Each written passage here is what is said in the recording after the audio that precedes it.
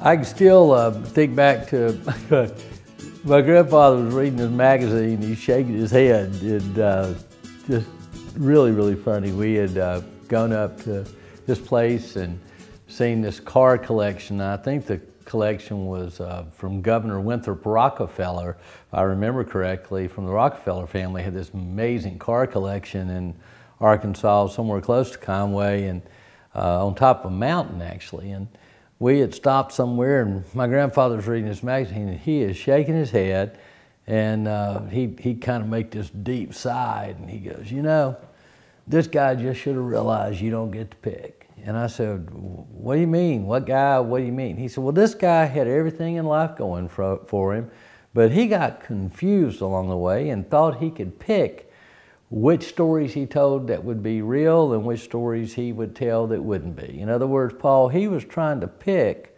when to have integrity and when not to, when to take the proper action and when not to.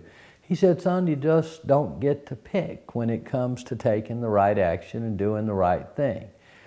And that little story, and him telling me that and seeing how upset he was and shaking his head and stuff, stuck with me. And it's probably why we have our first rule in our company to do what's right.